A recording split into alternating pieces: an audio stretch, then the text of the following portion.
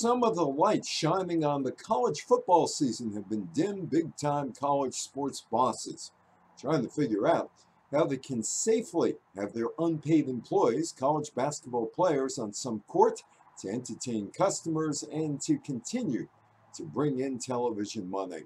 The business of college sports is business, which means bringing money into the coffers from television and marketing partners, and maybe, just maybe, the thought of putting players into a National Basketball Association style bubble can work.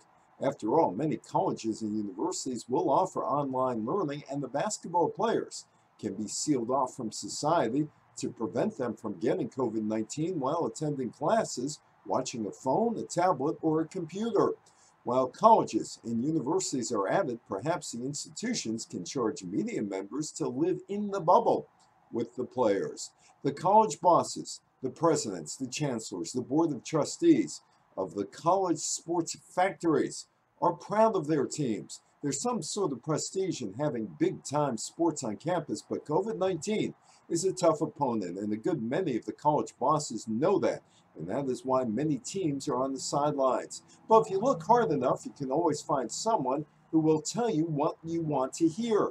Dr. Cameron Wolfe, an infectious disease expert at Duke University, is the chairman of the Atlantic Coast Conference COVID-19 Medical Advisory Group, and he is all for playing football this fall. Dr. Wolfe thinks the virus can be contained somewhat, but football players know the risk they are taking playing the game, so this is just another life-threatening on-field situation. Dr. Wolfe said the players will have to accept a little bit of COVID risk. Dr. Wolfe knows this. To get the revenue flowing, the games must go on. I'm Evan Weiner.